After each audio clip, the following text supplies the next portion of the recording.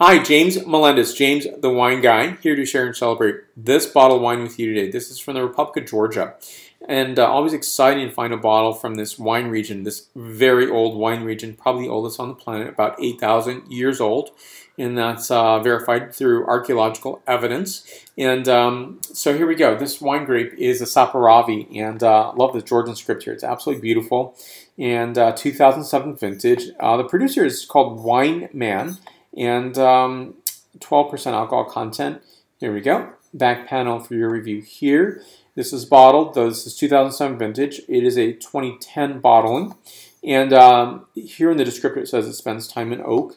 Now, I am suspecting that this also spent time in a Kaheti. So that's a clay vessel, ancient clay vessel. And it's a heritage mark of the Republic of Georgia.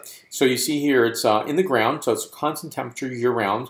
I've never been. I want to go and see what this experience is like, and being served out of this clay vessel. I think it's a really great way to vinify wine, and I think it's a really interesting grape as well. Saperavi is a grape that is considered a teinturier, which would mean that it is a grape that has coloration to the pulp itself, so it has pigment.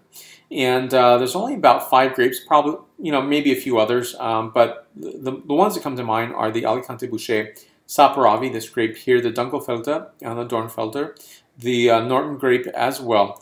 And for me, it's a really definitively wonderful grape. So when you have this 8,000 year period of vinifying wine, I have to wonder, what was the wine grape that was produced? Was it this one? Was it another one?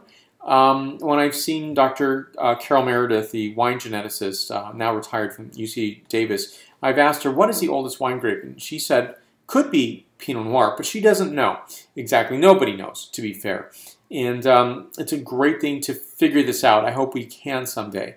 And but for me, I put mouth to glass and really, could this possibly be it? It's a really uniquely, characteristically different wine. You're not tasting Cabernet, not Merlot, not Syrah, not Sangiovese or Tempranillo or anything else. It is Saperavi.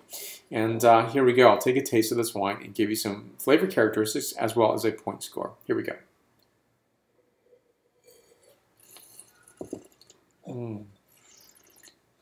Definitive notes of black and red cherry, hints of strawberry, game, tamarind, brown mushroom, lavender, and violets, and fresh ground baking spices. I give this wine a 9.0 out of a 10.0 scale, or 90 out of a 100-point scale, whichever you prefer to subscribe to. And for more wine reviews, please go to jamesthewineguy.com. Subscribe to my videos on YouTube, Facebook, Twitter, Vimeo, Google+, Pinterest. Salud.